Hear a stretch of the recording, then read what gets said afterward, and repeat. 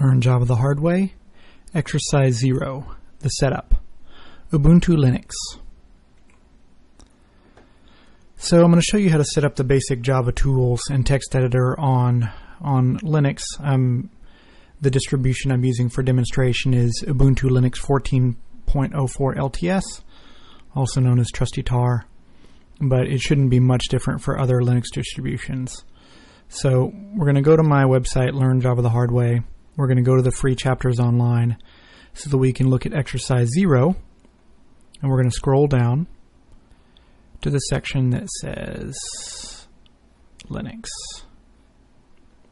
Alright, so the first thing we're going to do is make sure that the GEdit text editor is installed. On Ubuntu, it's installed by default.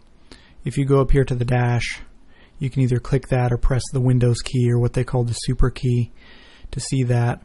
When you start typing in GEdit, G-E-D, sorry, I'm running this in an emulator so I can get a clean machine, and you can see it's a text editor right there.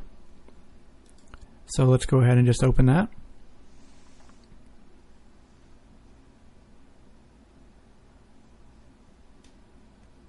I promise that Linux is much faster than this usually. Okay, so what we want to do is we want to go to the preferences window here.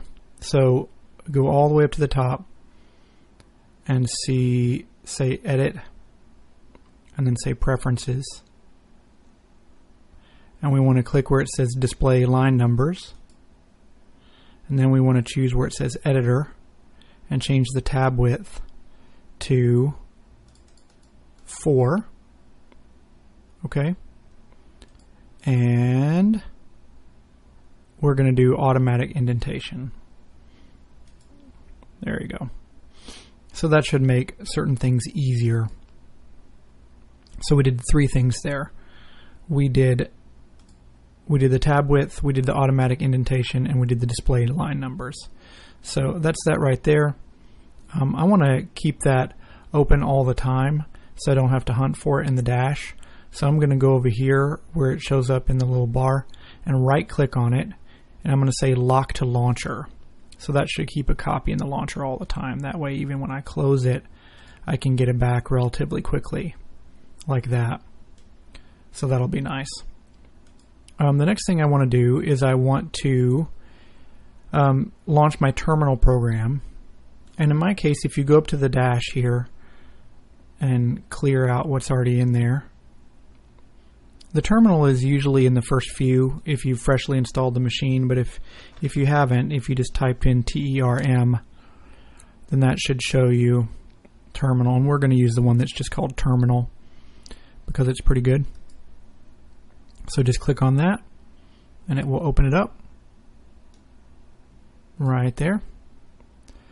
So again, I want to go over here and right click on it and say lock to launcher, so that now I can get that back quickly.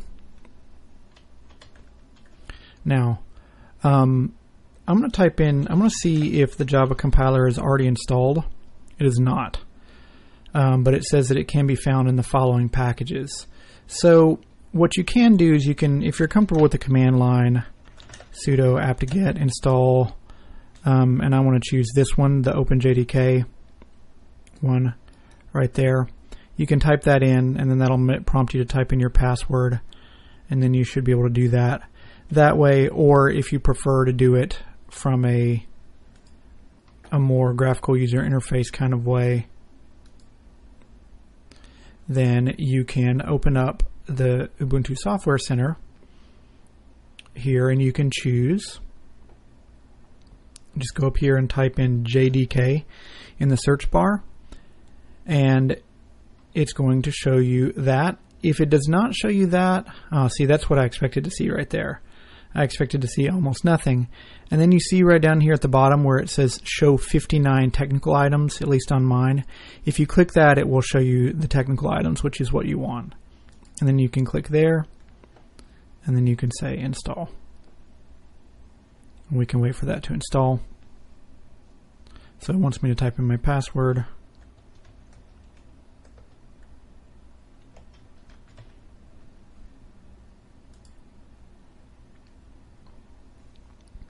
And so now you can see that it's installing over here. Shouldn't take too long to do that.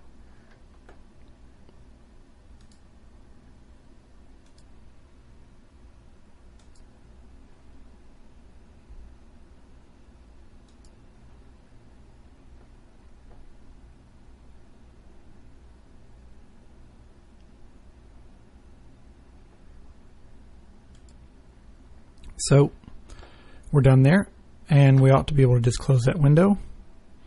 Now if you go back to the terminal and just type that in again, javac-version, it ought to be in the path already, and you should see a version like javac 1.7.0_55. As long as that's version 1.5 or higher, you should be fine. A 1.8 is going to be the newest. If for some reason that doesn't show you the latest version, you can try closing the terminal window and then opening it back up again so that you can get a javac-version so that you can get something like that. Okay, so you're supposed to learn how to create a folder or make a directory from the terminal. So I'm going to say mkdir java code. I'm going to change into that directory, cd java code. And again, if you're not familiar with the command line, I really would encourage you to go through it's at the top here, Zed Shaw's command line crash course to teach you how to use the terminal window. It really is pretty good, and it's free. So if you have no experience with a command prompt, that would probably help you out to do something like that. Then it says learn how to change to this new directory, which I just did. Now use my text editor to create a file called test.txt and save it into the directory you just created. This is a test. Save. I'm going to go into my Java code folder here, and I'm going to call this test.txt and say save. And so now, if I type ls, I should confirm that that file is correctly in there. So now we can do that. Oh, if we're supposed to do that using only the keyboard. So I'm going to use Alt-Tab. So hold down Alt and press Tab to do that. And it should go a lot faster on your machine to choose which thing to open. I'm just pressing Tab while keeping Alt held down to rotate through the open applications there. So if I let go then of Alt, then it will take me to this thing. And I can type a directory listing to confirm that that's still there. And that's it. So you are done with the first exercise, and you should be good to go to begin exercise 1, where you're going to be creating your first program. So hopefully that wasn't too bad, and you're able to follow along with that. Again, if you're using a different flavor of Linux other than Ubuntu, you probably know how to get the Java compiler installed and a decent text editor.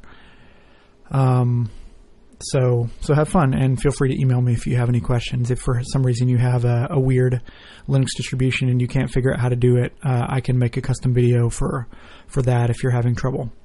So thanks for listening, and I'll see you in the next exercise.